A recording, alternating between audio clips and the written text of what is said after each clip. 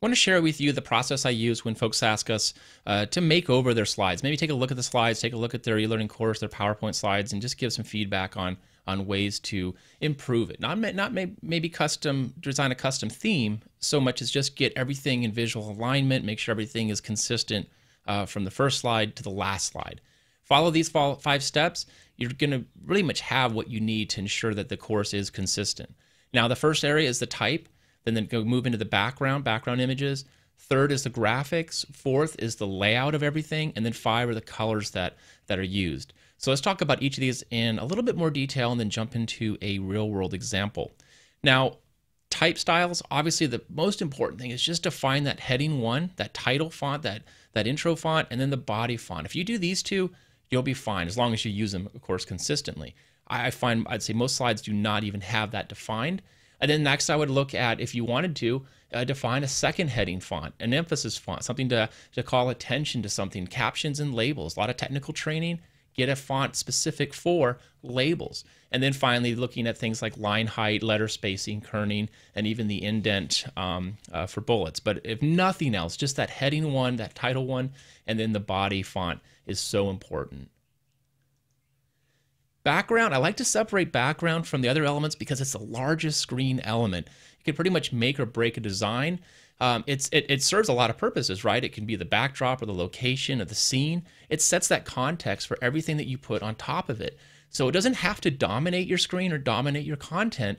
It can play a supporting role, but just really understanding how those background elements work when that content is on top of them. And we'll talk a little bit more about that for layout, but the background, probably just one of those biggest elements that makes or breaks most people's courses. Graphics, right? Probably the largest area for a course, the images, the clip art, the arrows, the markers, all of that, and just thinking through how you're using those, how you're selecting them, and are they consistent? One of the biggest areas, just things like rounded rectangles. You start with a rectangle, then maybe you scale it up or over a couple times, and before you know it, you have a totally different type of corner. Well, if that's not intentional, it makes the course, makes the slide look visually sloppy. So just having an understanding of those elements, how they look in the big picture, can make all the difference. Layout, right? We talked a little bit about how the background influences those. This is not just for the visual part of your course and how it makes it look good or not. It's really about the functional role of how you can understand your content. How easy is it to understand? Now, most courses do use a 4:3 ratio, so because of that, we can kind of use some pretty consistent common layout models. I always like to use the analogy of a lunch tray, right? You can kind of see a lunch tray, you know what the meat of it is, the main course, and you have your supporting roles, your supporting course content, your dessert. Well, a lot of courses can fit into little containers, even if you don't have visible lines for them. Everything has a place. Whether you intentionally put them in its place, there's a place for them. So just understanding simple grids, simple guides, and how those work, and how to create some margin so the spacing between the elements is consistent. Now, finally, colors.